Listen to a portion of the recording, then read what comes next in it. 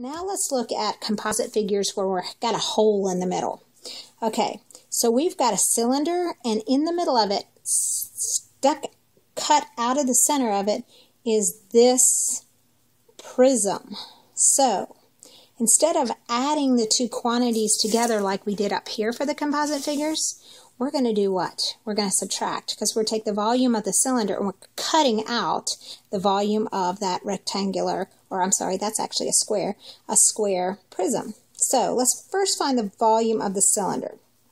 Volume of the cylinder is pi r squared, base area times height. So our radius is easy, it's given, it's 3, so that's going to be 9 pi times 5, or 45 pi. Okay, now I need to find the volume of the square prism. I'm not given a side of the square, I'm given this little measurement, and that surely is not the side. So let's look at this from looking straight down. I'm changing this to a bird's eye view. So this is now 3, okay, which means this is 3. Okay, what do we know about a square? These are right angles, and when we draw this in, it's going to become a 45, 45, 90 right triangle. So that means this side is the hypotenuse of the 45, 45, 90, so it's 3 root, remember the rule? 3 root 2.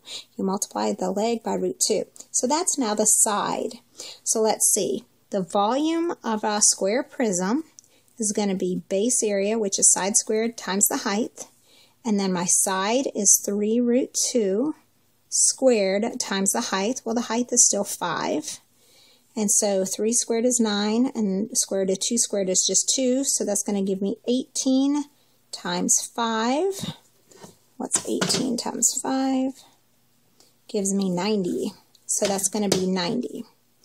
So the volume of that square prism is 90. Now, what do I do with these two since one's cut out? Instead of adding this time, I am going to subtract them. So it's going to be 45 pi minus 90. Now, you may think, oh, 45 is smaller than 90. How could you subtract this? But watch. 45 times 3.14.